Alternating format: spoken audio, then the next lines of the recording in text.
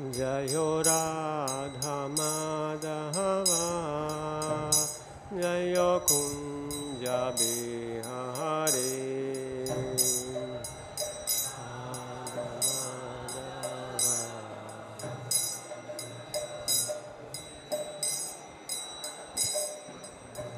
Jayo Radha Madhava Jayo Kunja Bihari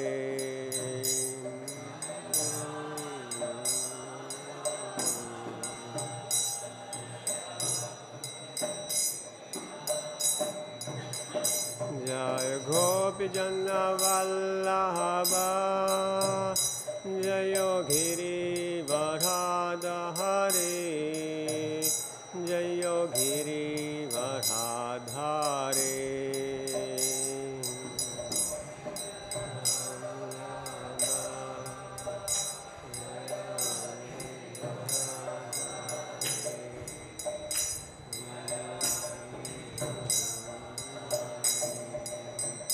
Shodanandana Brajajana Ranjana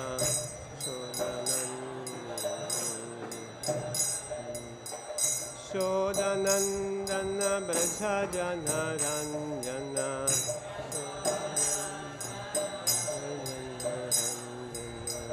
Munatira Vanachare Munatira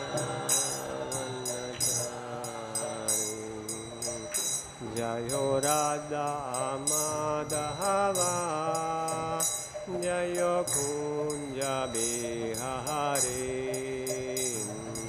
Radha Madhava Jayo Kunja Jayo Radha Madhava Jayo Kunja Bihari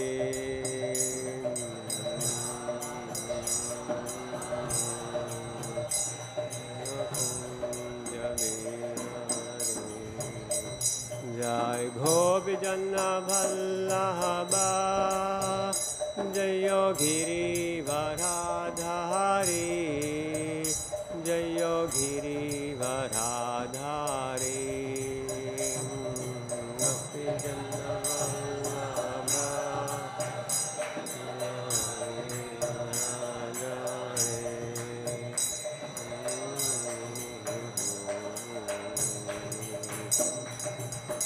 Shodanandana Brajajana Ranjana Shodanandana Brajajana Ranjana Shodanandana Brajajana Ranjana Shodanandana Brajajana Ranjana Munatira Vanachari Munatira Vanachari Jayo Radha Madhava Jayo Kunja Bihari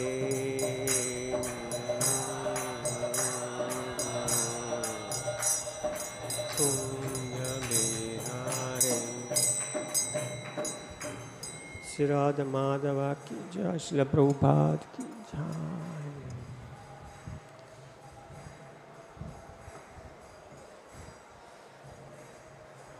Feels like we are on a soccer field since this is open and two kirtans are mixing up. I hope they close sometimes these walls.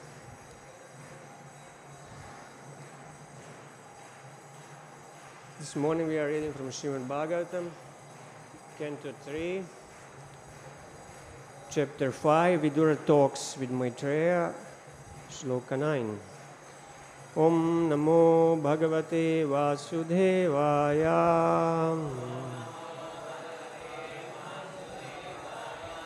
Om Namo Bhagavate Vasudevaya.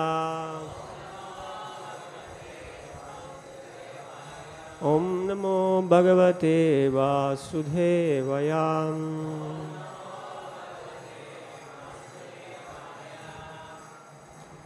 Yena prajānām ātma-karma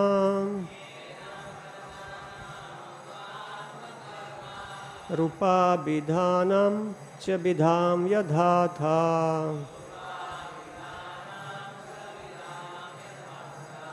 nārāyaṇo viśvasṛg ātma-yonir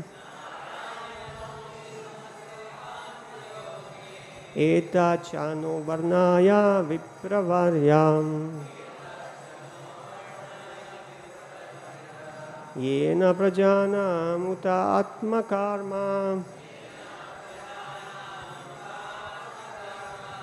rūpābhidhānāṁ ca bhidāṁ vyadhatta nārāyaṇo viśvasṛg ātma-yonir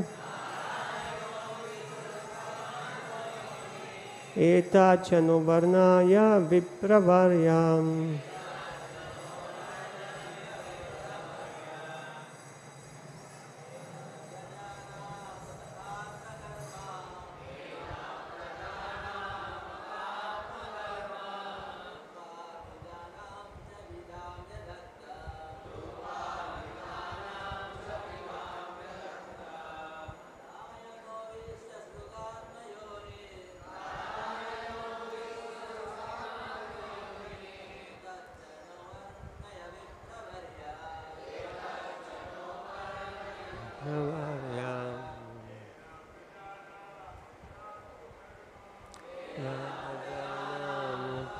ātma-karma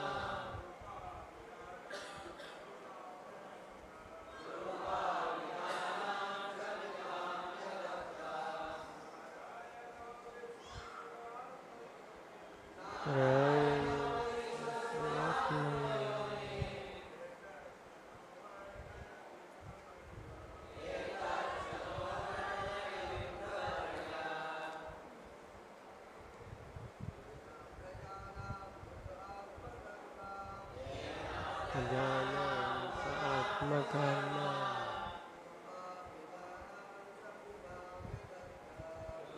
abhidhānām ca bhidāṁ vyadhatta nārāyaṇo viśvasṛk ātma-yonir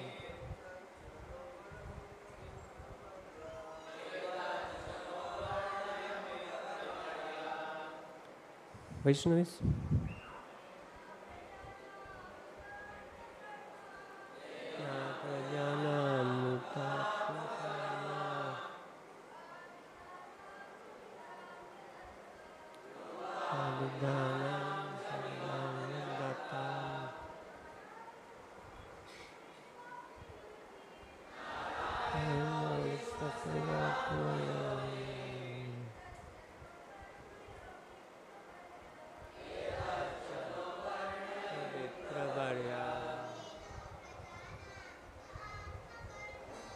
Yena prajānām ātma-karma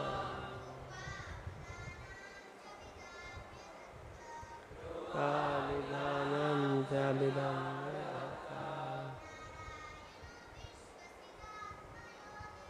nārāyaṇo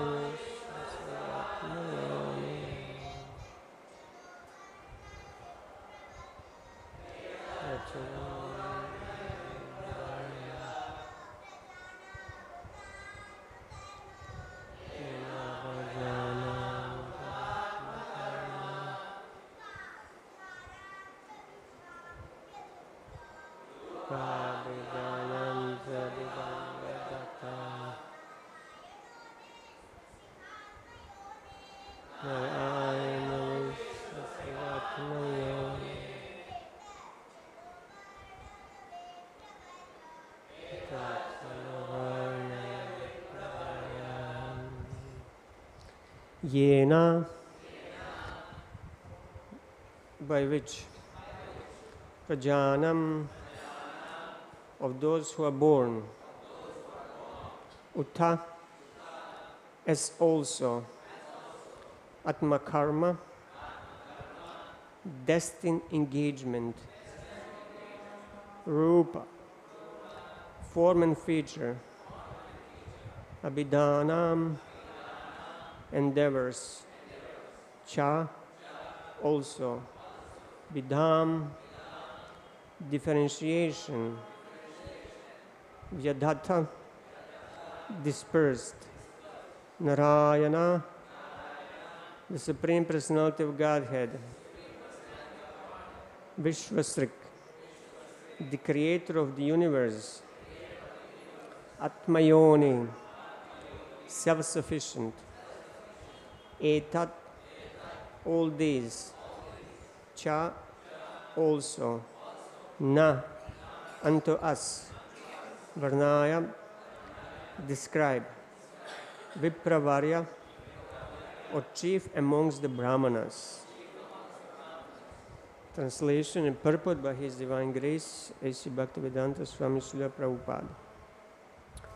O chief amongst the brāhmaṇas, please also describe how Nārāyaṇa, the creator of the universe and the self-sufficient Lord, has differently created the natures, activities, forms, and features and names of different living entities.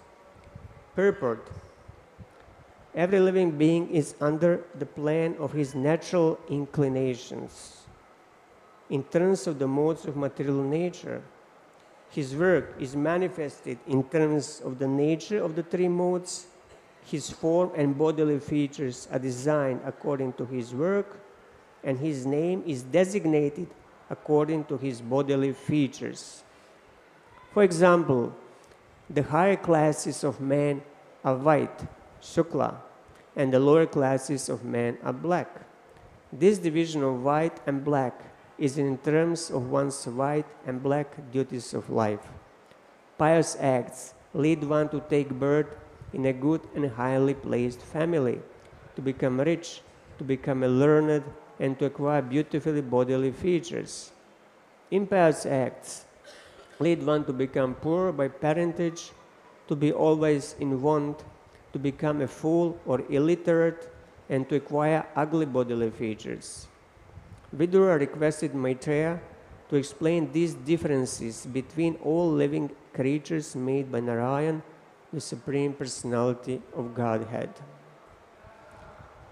Om Jnana-timirandasya Gyananjana Salakaya Chakshur Unmilitam Yena Tasmai Shri Gurave Namaha Namam Vishnupadaya Krishna Prishtaya Bhutale Srimate Bhaktivedanta Swaminiti Namine Namaste Saraswati Deve Ghoravani Pracharine Nirvishesha Shunyavadi Paschatya Deshatharine He Krishna Karuna Sindho Dinabandho Jagatpate Gopesha Gopika Kanta Radha Kanta Namostute Tapta Kanchana Gorangi Radhe Vrindavaneshwari Vrishabhanu Sute Devi Pranamami Hari Priye Namo Mahavadanyaya Krishna Prema Pradayate Krishna Krishna Chaitanya Namne Gaurat Vishe Namaha Jai Shri Krishna Chaitanya Prabhu Nityananda Shri Advaita Gadadhar Srivasadi Gaura Bhakta Vrinda Hare Krishna Krishna Krishna Hare Hare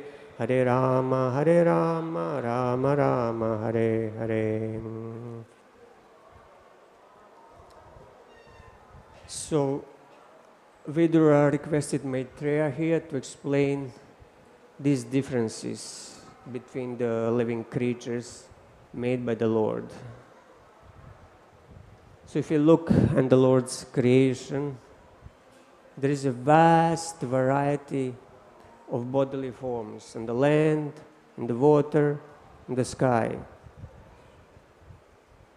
It says 8,400,000 forms are present there, and they are all living in a variety of living circumstances.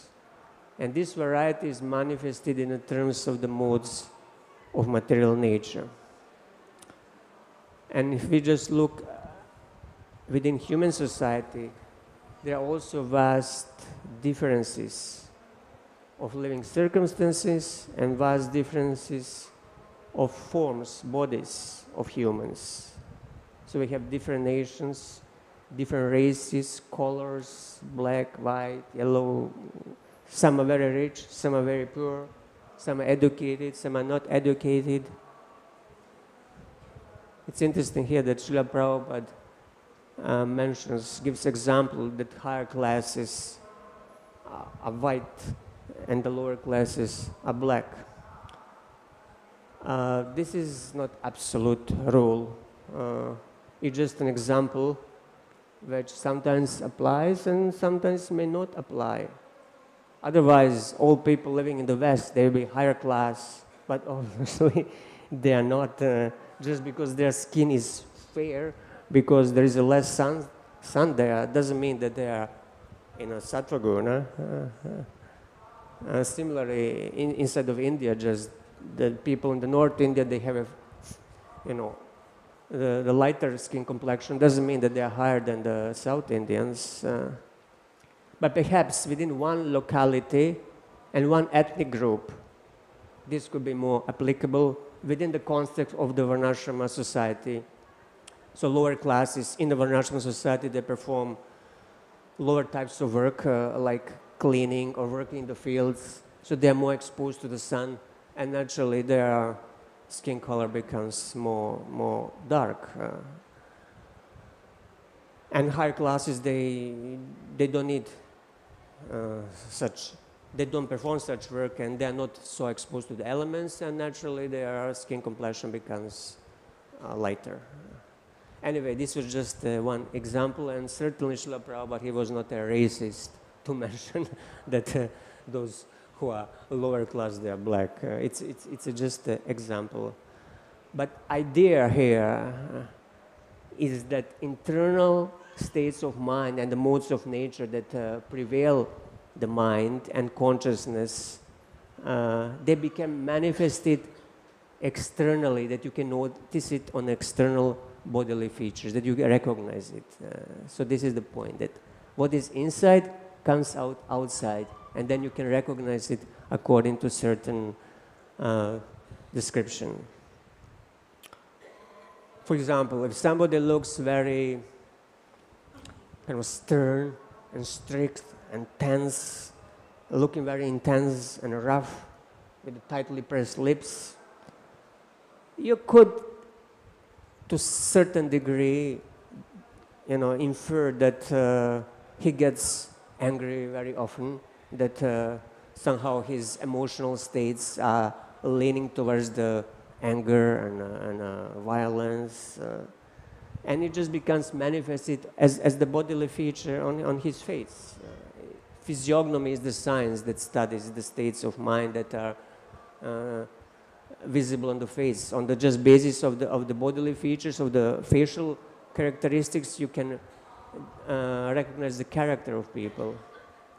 For example, when Sukadeva Goswami, when he entered the assembly of the sages to speak to Maharaj Parikshit, the sages there, Prabhupada mentions they were experts in physiognomy. They immediately could recognize that this is a very, very exalted soul. His face was lotus-like, and all his bodily features resemble Krishna's bodily features. And even his skin complexion, they resemble Krishna's complexion. It was like a shyam, like a rain cloud.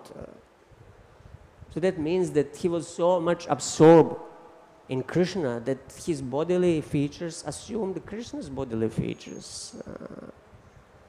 So this is the lesson that we can derive here.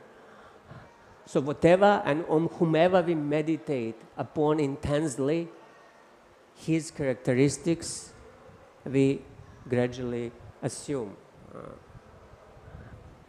I remember a long time ago, maybe 25 years back, when I still had a job and I was sitting in some office, in some bank office. I had not much work on some days, so I was just reading Prabhupada's books and sometimes Prabhupada's biographies. So that particular day I was reading, I remember still, My Glorious Master of Burijam Prabhu. And he wrote it so nicely, and I was completely, absorbed in Prabhupada Lila, and I was completely oblivious of everything around me. And some colleagues were just coming in and out from the office. At one moment, few of them, they gathered in front of my desk, and then they were looking at me and talking. And one of them was saying, "Look at him. Today he looks so special, so radiant, some effulgence is coming. What is this? Did you use some special cream, some beauty product? Can you tell us a secret? They were asking me. Of course, I laughed them off. I just dismissed them. But then I realized that actually just because I was thinking so deeply about Prabhupada, it became visible to outside people. Because Prabhupada is such a pure soul that even, meditation on him, gives you some, some radiance, because he's all radiant. So that's why we want to meditate on Krishna and his devotees who are pure, who are above the modes of material nature, because in this way we also acquire their characteristics and their qualities. But let us go back to these differences that come from different individual karmas and karma phalas, the results of actions and fruits. So what makes a living being act in a certain ways and thus shape their own destinies? There are two very important concepts that I want to mention here. One is called samskara, another is called vasana. So what is samskara? Samskara refers to mental impressions, imprints left on the mind by previous past experiences, actions, and thoughts. So everything we see, hear, smell, taste, touch, think, or do, it leaves some impression, some samskara on the mind. And obviously these impressions, they can be positive, they can be negative, or neutral, and they all influence our perceptions, our behavior, our habits. In terms of strength, how deeply they became impressed, embedded in the mind, they can be strong or weak to various degrees and shades. And it will all depend on the intensity of the experience. If something is very casual, in perception, it might not be very strong samskara. But if something is very, for example, traumatic, accompanied by strong emotions and feelings, it can leave very strong samskara that can last your whole life. That's why traumas is so difficult to heal. Or it could be good experience. For example, who remembers their first prasadam? And first time you tasted prasadam. For some people, it's something really special that you never experienced later, although you ate prasadam many times, but you got so used so much. But first time, it's something special. Or first time you heard the holy name. It leaves, these sort of experiences can leave very, very deep samskaras.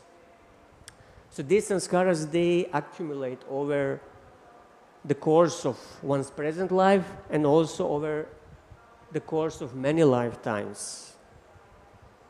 And they all deeply influence thoughts, desires, reactions, and they often operate on a subconscious level that we are not even aware of.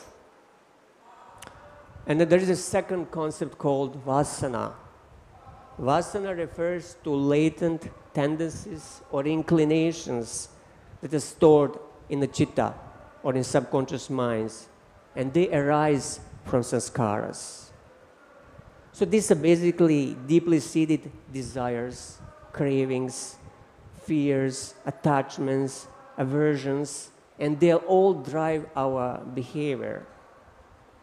They are often described as the seeds from which desires and actions sprout. And sometimes they're equated to desires. So they shape our motivations, our preferences, actions.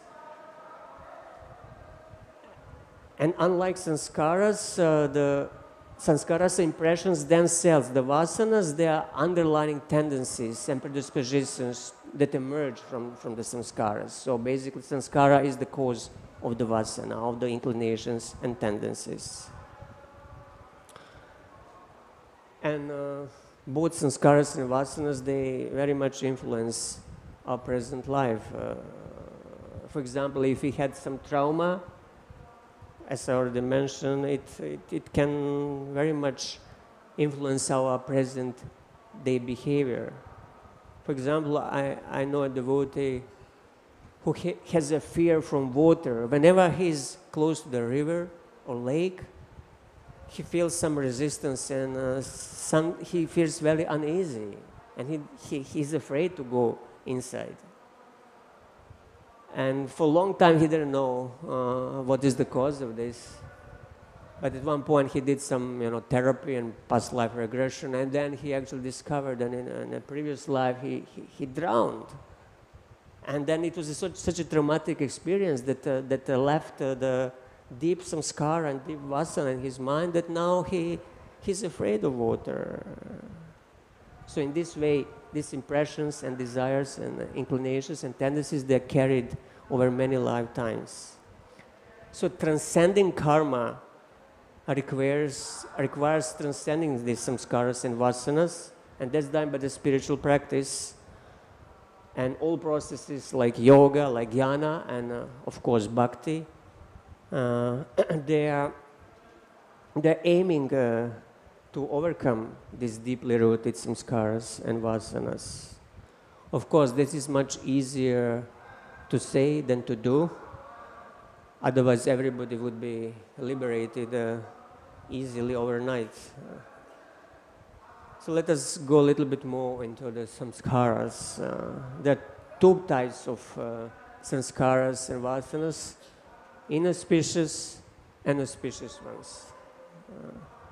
Let's take one example. Let's take the story from Bhagavatam, a Jamil story. Example of inauspicious samskara. When he was a very cultured, young brahmana from the higher class. He was worshipping Lord Nārāyaṇa, but in the forest he happened to see a low-born man embracing a low-born woman prostitute, and that lusty sight somehow awakened in him samskara that he had from previous life and vasana from the previous life. And he just could not resist. It reinforced his old samskara, and once he acted upon it, meaning when he went after that prostitute and enjoyed with him, he reinforced it so much that he became complete slave. And the rest of his life he spent enjoying with that prostitute. That was the power of that old samskara and vasana that he carried from previous life, that almost destroyed his present life.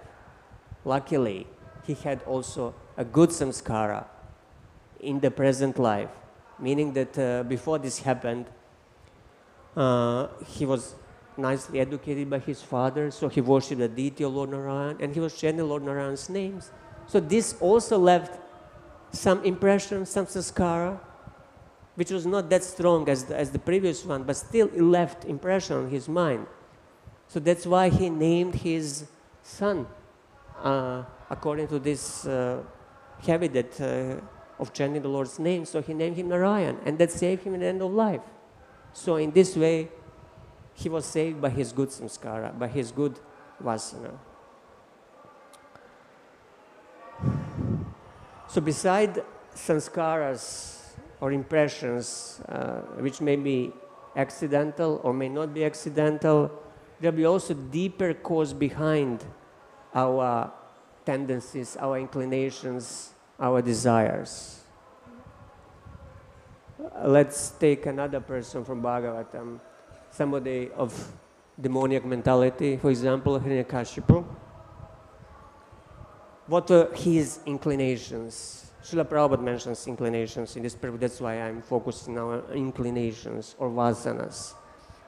Of course, Hiranyakashipu's inclinations, they were demoniac, inauspicious. He had a deep-seated hatred of the Supreme Lord and the devotees. He had a hatred of everything godly, hatred of brāhmaṇas and brahmanical culture. So what was the cause? We don't find any samskara that was the cause of this. But if you look at the history of the fall of gatekeepers in Vaikuntha, Jaya and Vijay, we find that the cause of Hiranyakashipu's bad vasanas was anger of 4 Kumaras. Somehow he angered 4 Kumaras and they cursed him. And due to their curse, he attained these bad demoniac inclinations and vasanas. He became a demon. And then, on contrary, let's look at his son, Prahlad. His inclinations, his vasanas, his tendencies were completely opposite. They were godly, they were inclinations to chant, hear, and glorify the Supreme Lord. And what was the quote of Prahlad's inclinations? If you remember, when Prahlad was in a womb, his mother was under the care of Narada Muni, and Narada Muni instructed her. He spoke Bhagavatam, he spoke for quite some time, instructing the child in the womb together with the mother. And thus, the cause of Prahlad's inclinations was the mercy of a saintly person, mercy of Narada Muni. So in this way, we have anger or curse as the cause of bad inclinations, and then mercy of devotee on the other side as the cause of good inclinations. Let's look at another example of a person with the bad inclinations again. In Chaitanya Charitamrita, it's described that Lord Chaitanya Mahaprabhu had one god uncle, meaning the god brother of his spiritual master, called Ramachandra Puri. So at one point he came to Puri to visit Paramananda Puri, his god brother and disciple of Madhavendra Puri. So they were both disciples of Madhavendra Puri. So when he came, Paramananda Puri, he offered respects at the feet of Ramachandra Puri, because Ramachandra Puri was a senior, and Chaitanya Mahaprabhu also happened to be there. So he also offered obeisances. So Ramachandra Puri embraced both of them. And Srila Prabhupada comments, because Ramachandra Puri was a disciple of Madhavendra Puri, both Paramananda Puri and Chaitanya Mahaprabhu offered him respectful obeisances. Srila Bhakti Siddhanta Saraswati Thakur comments that although Ramachandra Puri was naturally very envious, and although he was against the principles of Vaishnavism, or in other words, against the principles of the Supreme Personality of Godhead and his devotees, common people nevertheless addressed him as Goswami or Gosani, because he was superficially in the renounced order and dressed like a sannyasi. So he was dressed like a sannyasi, but he was very envious and had the demoniac characteristics, demoniac nature that were against the Supreme Lord and his devotees. So these were his predispositions, his inclinations, and his tendencies. Krishnadas Kaviraj and Saraswati Thakur, they explained at the very beginning of these pastimes. So when he came there, 3 of them, Chaitanya Mahaprabhu, Paramananda Puri, and Ramachandra Puri, they talked for some time about Krishna. And at that moment, at one point, Jagannatha Pandit, he came there and extended invitation for lunch to Ramachandra Puri. Ramachandra Puri accepted the invitation. He went for lunch. Jagannatha ordered huge quantities of Lord Jagannath's Mahaprasadam, and he served Ramachandra Puri to his full satisfaction. When he finished eating, Ramachandra Puri, he told Jagannatha, now you please take prasad. I will serve you. So he washed his hands and he seated Jagannatha and started serving him.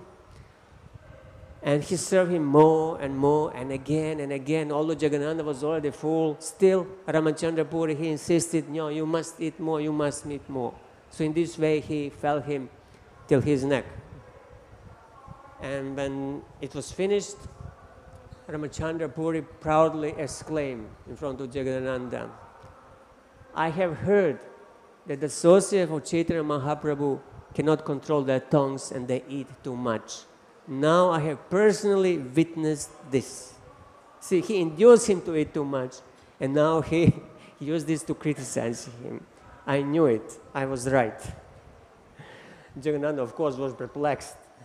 Anyway, he left and told the incident to Lord Chaitanya and other devotees.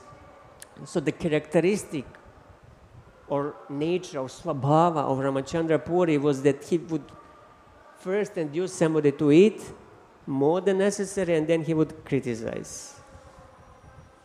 So one can ask, how did he acquire this tendency, this inclination to criticize people, even to the point that he would, induce them to do wrong and then criticize them? How did he acquire this tendency? How it was that it was present in his character? The answer is that it was offense to his spiritual master, Madhavendra Puri. When the Madhavendra Puri was at the end of his life, Ramachandra Puri came there to visit him, and being suffering separation from Krishna, Madhavendra Puri, he would, cry out, "Oh my Lord Krishna, I could not reach you, nor I could reach your abode Mathura. I'm dying in unhappiness." And Ramachandra Puri, he was listening to this, he was thinking, why is my guru lamenting? He's supposed to be, firmly fixed in Brahman, and Brahman is, Ananda. He should be blissful. So he told him, why are you lamenting unnecessarily? Fix your mind on Brahman. And when Madhavendra Puri heard this, he became very, very angry. "Oh, you rascal, you came here to give me pain. Don't show your face here to me. Just go anywhere you like. Get lost from here. I don't want to see you anymore. Otherwise, if I see you, I shall not attain my destination." So Krishnadas Kaviraj, he comments, "Eje Srimadavendra Shripad Upeka Korila Se Aparade Inhar Vasana Janmila." Again, have this word Vasana. So Ramachandra Puri was denounced by Madhavendra Puri, and due to this aparad, what was created? Vasana was created. Inclination, tendency, and material desire appear within him. So it's not that he had it from time immemorial. No, he was a normal person, but because of this grave offense to his guru, he attained this vasana, this inclination to criticize others. And Srila Prabhupada comments actually on this word. The word vasana, he translated as material desire, refers in this particular case to dry speculative knowledge. Meaning that dry speculation is a type of a material desires. So due to curse of his spiritual master, due to unsatisfaction of his spiritual master, he attained inclination to speculate like a Mayavadi, and inclination to criticize others.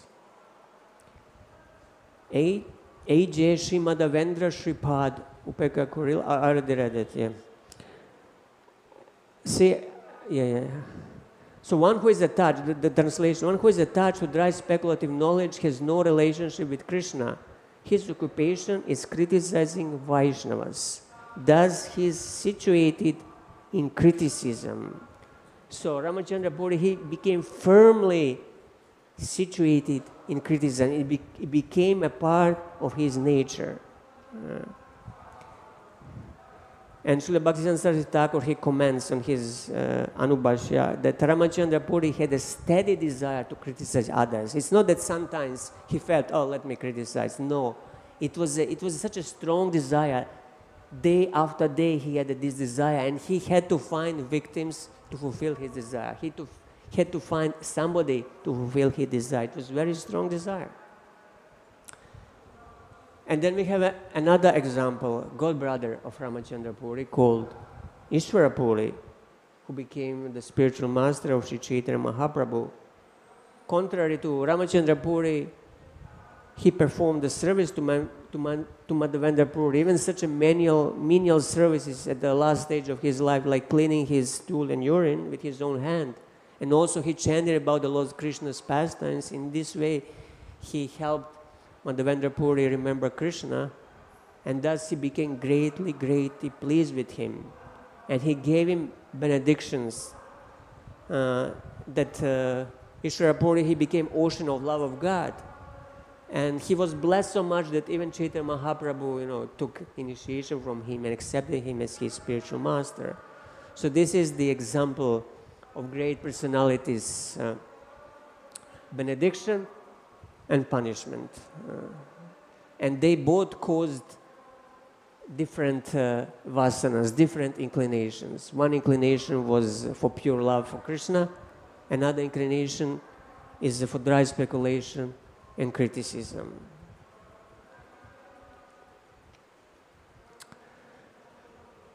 So Ramachandra Puri, when he was staying in the Jagannath Puri, after this incident with Jagannatha, he wanted to find fault with the Chaitanya Mahaprabhu himself. So he was gathering intelligence. He was gathering different sort of informations. What was Chaitanya Mahaprabhu doing? Where he was eating, sleeping? What were his regulative principles? What was his lunch? And everything. Just he wanted to know, to find some fault. Although he struggled very, very hard, he could not really find anything because Chaitanya Mahaprabhu was such exemplary sannyasi. And he followed very strictly all the rules and regulations of sannyasa ashram. But when he could not find, he imagined. He just, created the fault himself. And he said he must be eating sweets at night when nobody sees it. And how can a person in renounced order can eat so many sweets? And then in this way he blasphemed Lord Chaitanya to different personalities in Puri, to associate Lord Chaitanya. And the rumors about his blasphemy even came to Chaitanya Mahaprabhu, but he remained unaffected. So at one point, Ramachandra Puri, although he was criticizing him behind his back, he would regularly come to visit Chaitanya Mahaprabhu. And Chaitanya Mahaprabhu, every time he would offer his obeisance and touch Ramachandra Puri's feet, Ramachandra Puri would bless him, bless the Lord. And at one point, when he came to visit him, he noticed that there were some ants crawling here and there in the room of Chaitanya Mahaprabhu in Gambhira. So he said, wow, I heard from others that you are eating sweets during the night, and now I found the evidence myself. These ants must be here because you ate the sweets during the night, and now they are eating the remnants. And in this way, he criticized the Lord directly in front of himself. And then he left. And of course, the Lord accepted this unwarranted chastisement very humbly, because it was his god uncle, the godbrother of his spiritual master. So he didn't want to protest. And he immediately told Govinda, from now on, I will accept only half of what I was normally eating. So whoever invites me for lunch, I will accept only the bare minimum. So he decreased his eating to half. And Govinda also, he could not, of course, eat normally when the Lord was eating half of his normal meal. So he also decreased. And Lord Chaitanya's associates, they also became very disturbed, and they also decreased their eating. In this way, everybody was very, very much unhappy with Ramachandra Puri and his criticism. And it lasted for some time, and then at one point, Ramachandra Puri, he left Jagannath Puri to visit some other holy places, and then the Lord resumed his normal eating habits, and everybody was very, very, very much relieved. And it's interesting that in the Bhagavatam there is one instruction in 11th canto where Lord Krishna instructs Uddhava that one should not either praise nor criticize the characteristic of activities of others. But it's explained that this injunction for non-praising is a lower type. One can sometimes neglect it and praise others, but injunction for not criticizing is stronger and should be always obeyed. But Ramachandra Puri, he gave exactly the opposite. He would never praise anybody and he would always criticize. So he turned everything upside down. And the result was seen. He became a dry Mayavadi, dry speculator who lost the mercy of the Lord and his devotees. And on the other side, Ishvara Puri, he became a spiritual master of the Supreme Lord himself. So these are some of the examples of bad samskaras and vasanas that are caused by anger of the Lord and his devotees, and auspicious ones that are caused by satisfaction of the Lord and his devotees. So in this way we can learn from them that we should strictly try not to criticize, because it's also mentioned in the Shastra that by criticizing others we acquire their bad qualities. And in this way we acquire material desires, and then we cause our fall down. And on the contrary, if we praise others for their good qualities, we may acquire these good qualities.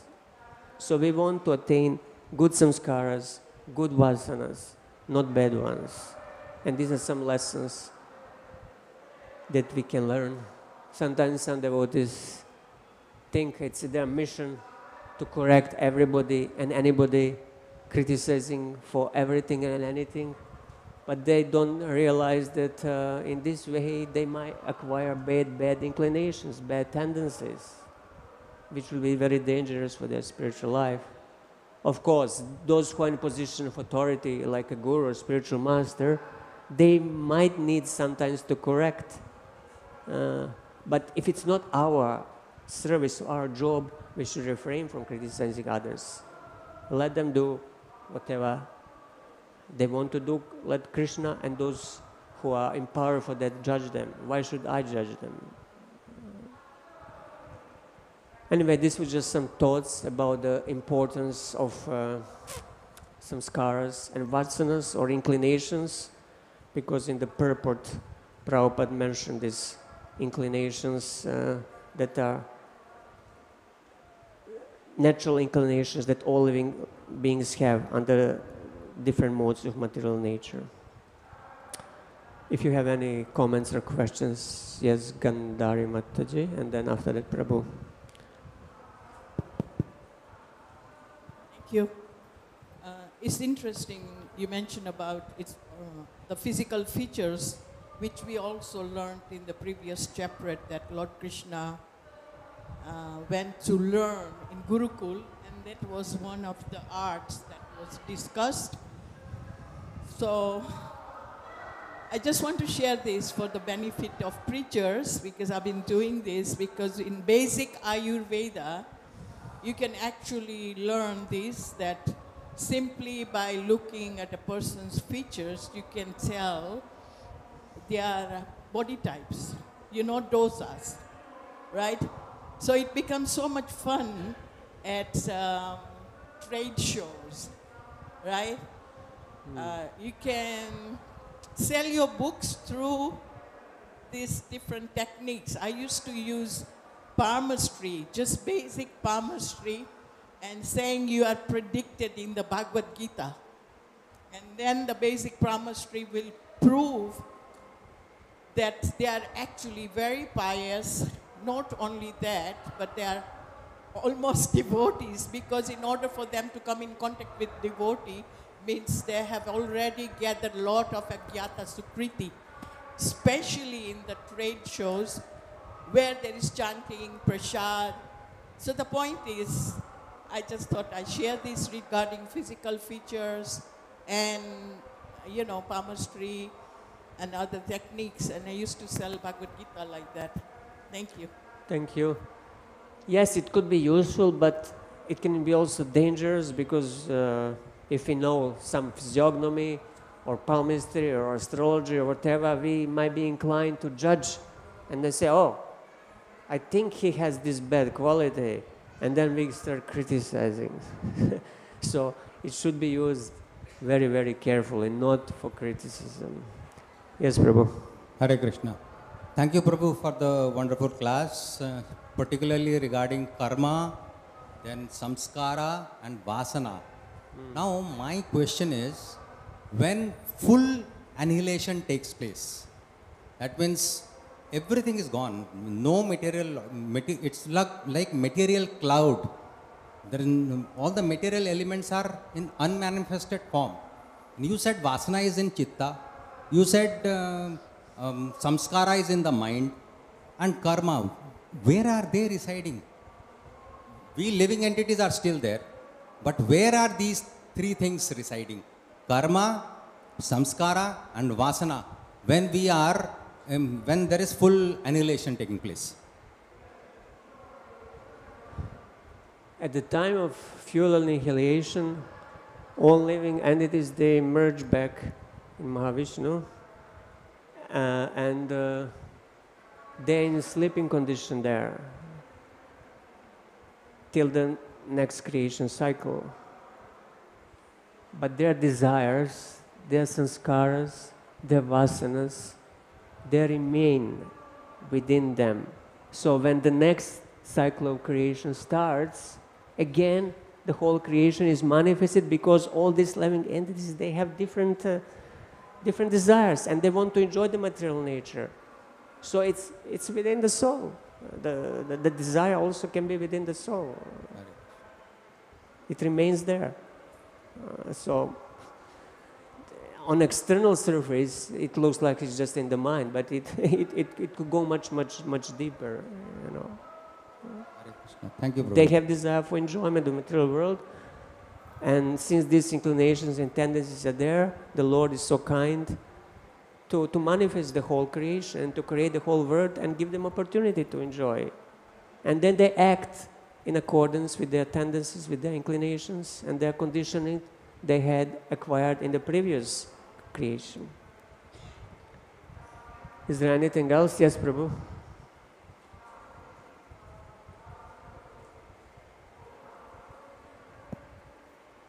Hare Krishna. I would like to comment on the palmistry part. Just 92, Mahamantra Prabhu, the great book distributor, came to ISKCON. Can you speak a little loudly? Yeah. I would like to give a small comment on the palmistry answer. 1992, Mahamantra Das Prabhu, who is a book distributor in ISKCON for a long time. So he came to ISKCON Thiruvananthapuram temple. I was there, we were the brahmacharis. So then he told me one incident, how we can distribute more books. That is, he told that when he was going for book distribution, he was taking only small books.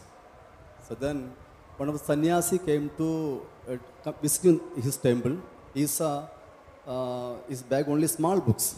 Then he asked the Mahamantra Prabhu, are you not taking any big books? Prabhu, Amahara is very difficult. Nobody is buying. Only small books only they buy. Big books they don't buy. No, you pray to Prabhupada. Then you go and distribute books. Okay. Then based on this instruction, he gone back to the godown again. He took one Teachings of Lord Chaitanya, which is a big book.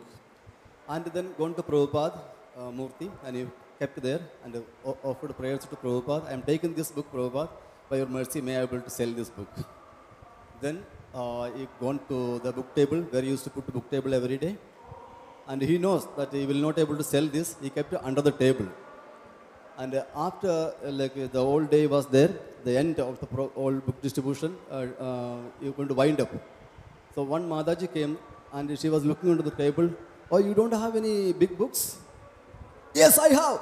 So immediately took from the down of the table and he showed it to the Mataji, and she took it. So from that he understood that by praying to Srila Prabhupada, I am able to distribute more books. So this is like Mahamantra Prabhu personally told me this in 1992 in Trivandrum. Yeah, thank you for sharing. Yes, Prabhu. I have a question. Please. After you said No, you please go on. Okay. Bro, you said about vasanas, samskaras, you know, and you gave the example of Ajamil, how he came in contact with some bad samskaras. So in this day and age, wherever we go, these samskaras are present. So like our fall down, it seems like it's imminent. So what is the hope that we can rise above these samskaras and... Yeah, the present day and age, the bad sanskaras you can acquire anywhere just by, you know, swipe on a mobile phone or a click on a laptop, and it can damage you. So one has to be very, very careful how much he's exposing his mind to the bad influences. But of course, the sanskaras also exist, bad sanskaras exist within us. And these external influences, they're just triggers of these bad sanskaras that we already acquired. So what is the hope? Hope against hope is that we have bhakti, the process of devotional service, and we have holy name of the Lord, and they have absolute power to eradicate all bad sanskaras, bad vasanas, and material desires. If we perform devotional service without aparadha, without offense. Otherwise, offenses are the cause of more bad samskaras, of more bad inclinations and bad vasanas, like we heard in the example of Ramachandra Puri. So, material desires in themselves are not that big of a problem. Bigger problem is aparadha, especially nama aparadha and Vaishnava aparadha, because they will create deeply rooted material desires within our heart if we are not careful. So we should be strictly careful to avoid the aparadha and perform devotional service as sincerely as possible. And then there is every hope that old sanskaras, old vasanas, and all bad material desires, they will be eradicated. Okay, I think we'll stop here. Mataji, you had something? Yes, please.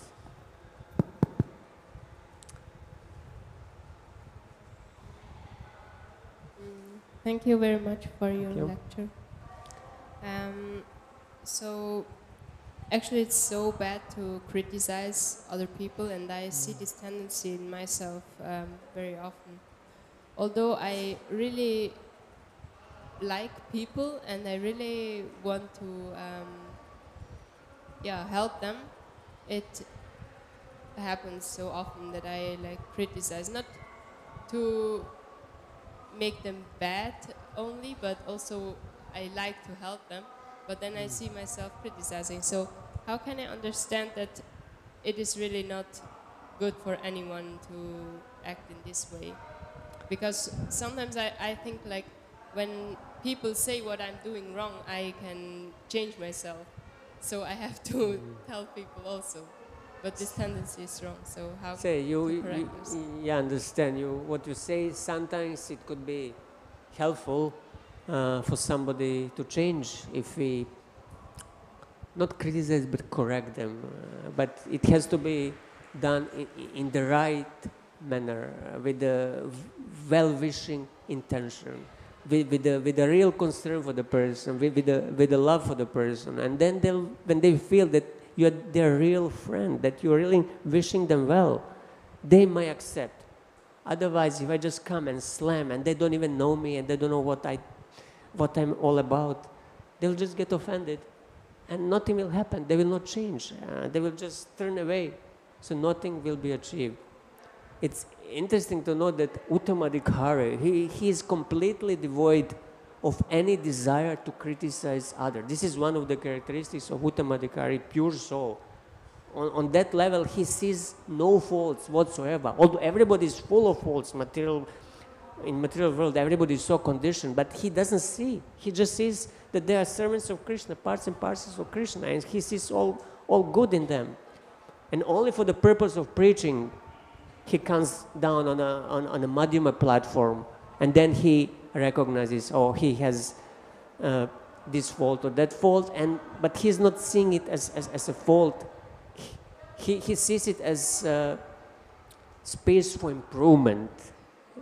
When we see something in others that we should look at it, oh, here's some space that he could improve. And we should want him to improve. We want him to improve. Generally, when we criticize, we feel good because then we are putting others down and we feel superior. Oh, he has this fault and I don't have it. But actually, quite often, we are projecting our own bad qualities on others. That's why I see in you bad quality, because I have it. And then when I point it to you, I feel good because, I feel like superior. I feel like your guru, your spiritual master, and I'm here to tell you, oh, you done bad thing, and I recognized it. No. But of course, there is some need for help, but it should be done really with utmost care, with utmost attention, in a proper way. Otherwise, nothing will be achieved.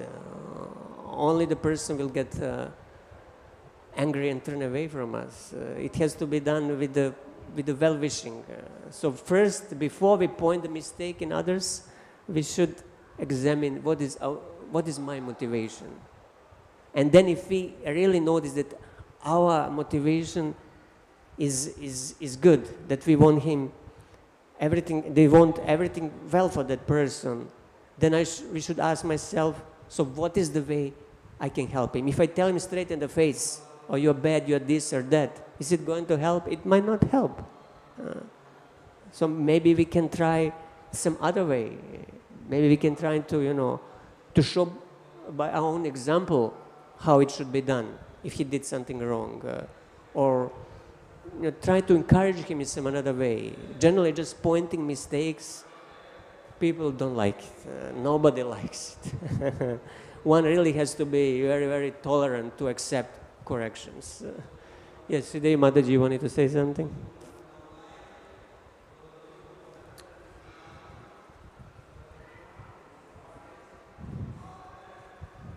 Thank you, Prabhu, for such a thoughtful, thought-provoking class regarding this Mataji's question.